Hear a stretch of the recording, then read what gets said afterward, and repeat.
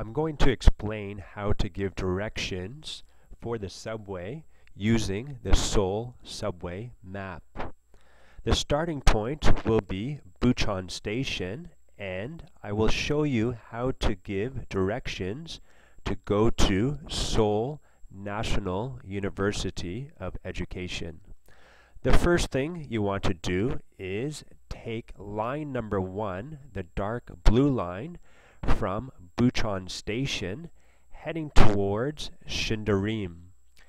At Shindarim, you will have to transfer and take line number 2, the green line, heading towards Sadong Station.